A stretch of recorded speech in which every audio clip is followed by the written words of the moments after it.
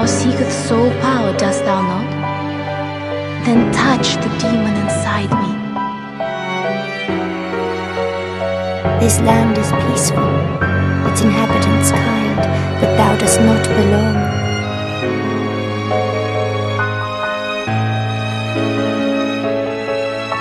Of course, I do love you. Isn't that how you've made me? Farewell, Ashen One. May the flames guide thee.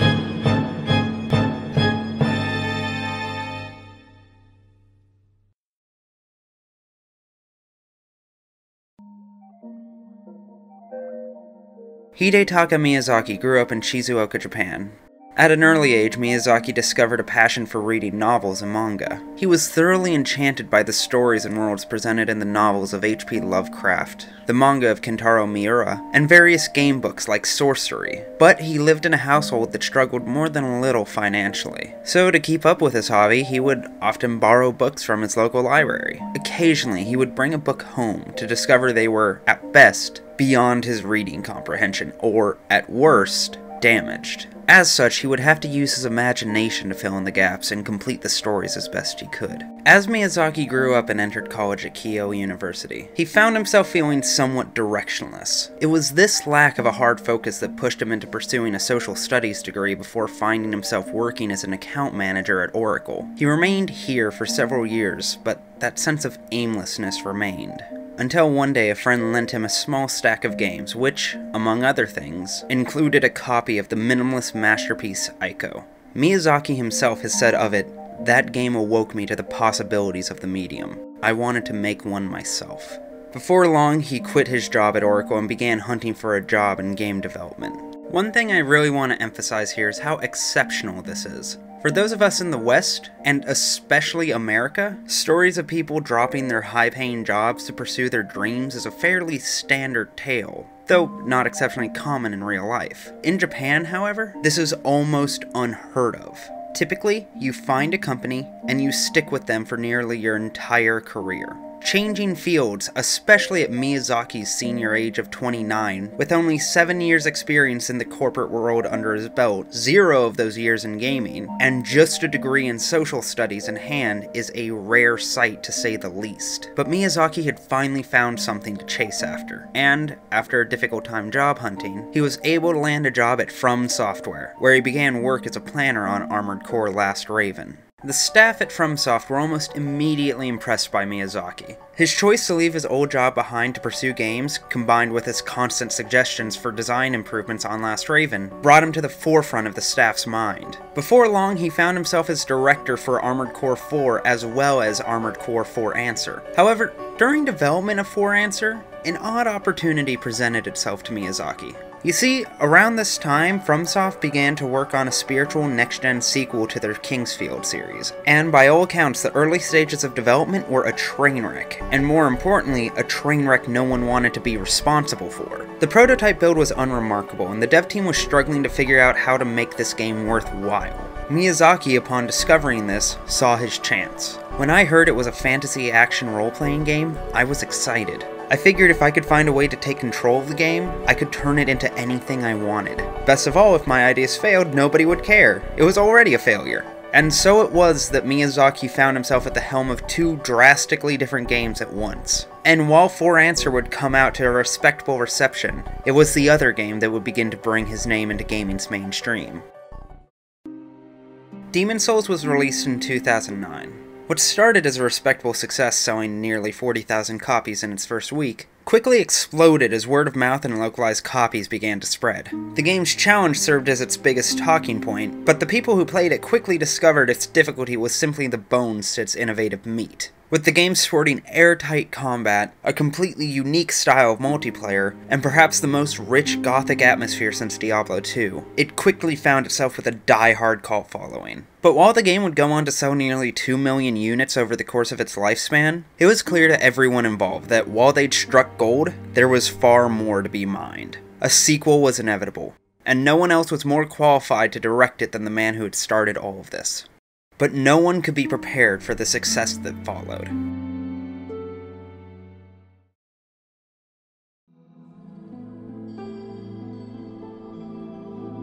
Dark Souls changed everything. Not only for Miyazaki himself, but the broader gaming scene at large. Having been released in 2011, only time will tell of Dark Souls' true influence, but its impact on the modern gaming scene is undeniable. Its influence can be seen in games ranging in scale from Destiny to Shovel Knight, and sparked an entirely new subgenre of Souls-like games. The game's fame has become so ubiquitous that one of the most quintessential features of almost any game, difficulty, has become synonymous with the title. You think your game is hard? Is it Dark Souls hard? Most of all, it showed just how potent word of mouth can be. If Demon Souls was a cult hit, then Dark Souls is a fully formed religion, complete with proselytizing, zealots, anti-zealots, scripture, and priests. A cottage industry of theorists, writers, and entertainers sprung up around the game. Before long, it became one of the most openly talked about and beloved games of the new decade, and, combined with his work on Demon Souls and its own surprisingly high sales, brought Miyazaki's name into the gaming mainstream. 4 months after the release of the game's fan-petitioned Windows port, Dark Souls 2 was announced. To the surprise of many, however, it was revealed that it would not be directed by Miyazaki. Instead, his next project would be something a little bleaker. With its focus on Bram Stoker chills, Lovecraftian horror, and aggressive combat, Bloodborne's release was celebrated by fan and critic alike, with many declaring it to be the PS4's killer app. However, while Bloodborne was celebrated, Dark Souls 2 didn't bode quite as well.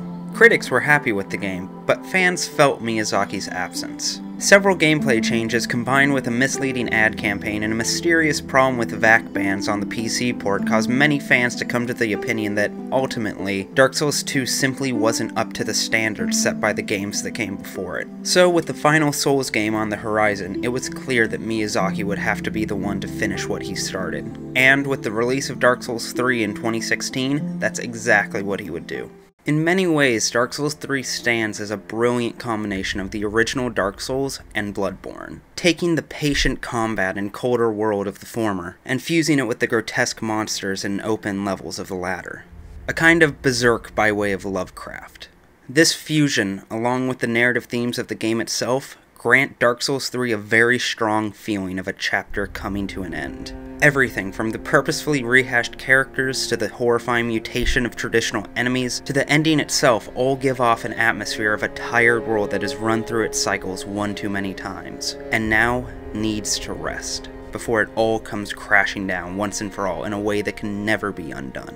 This could be read as an allegory for why the Souls series itself needs to stop for a while. But what's fascinating is that while the ending seems to explore this idea directly, Miyazaki seemed to be able to convey nearly all of this before that, through tone alone, and that's where Miyazaki's true strength lies.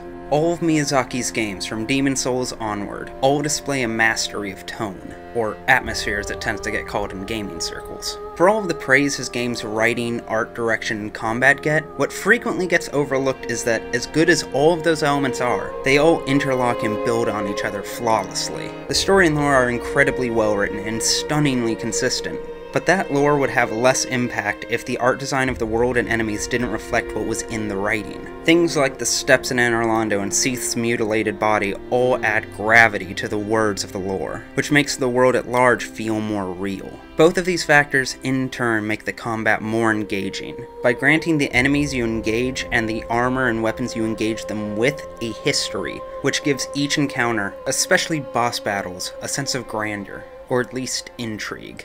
There aren't just random zombies. These are hollows, something you yourself are fated to become.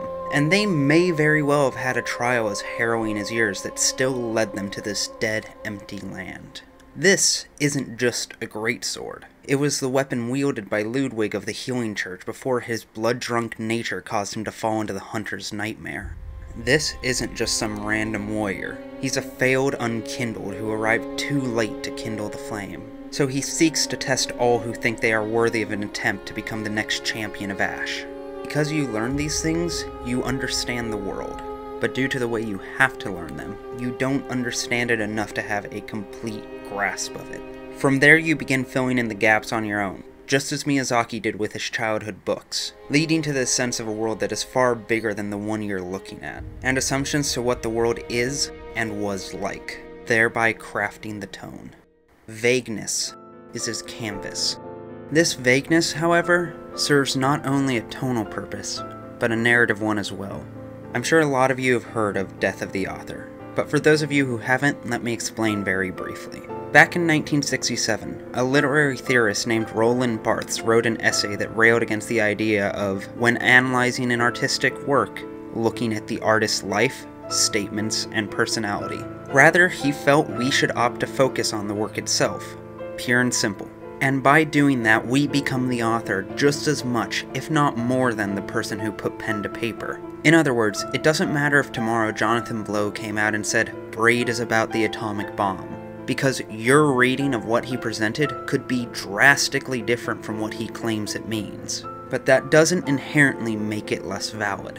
The creator is dead, and the writing is alive. And there may be no other designer working today who encourages this approach more than Miyazaki. In an interview with VG247, Miyazaki stated, "First of all, yes, there is a perfect storyline in my head. However, I have no intention at all of enforcing that storyline to the players out there.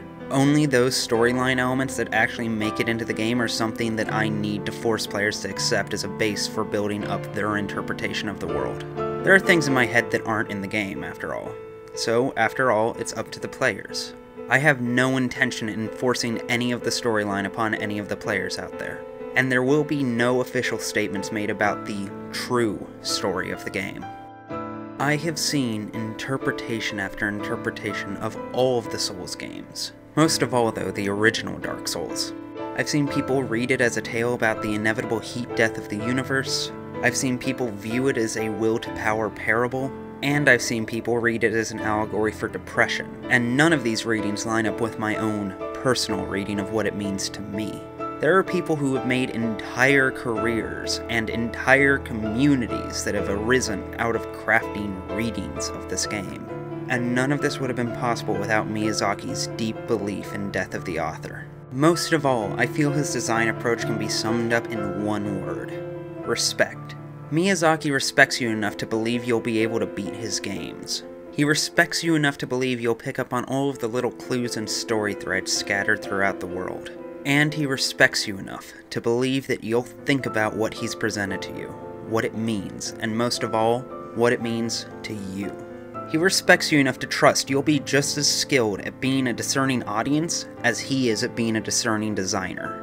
And between the dozens of analysis channels, the piles of articles, and the awe-inspiring mountain of threads dissecting and exploring his games, I think it's safe to say that we've lived up to the challenges Hidetaka Miyazaki laid out for us.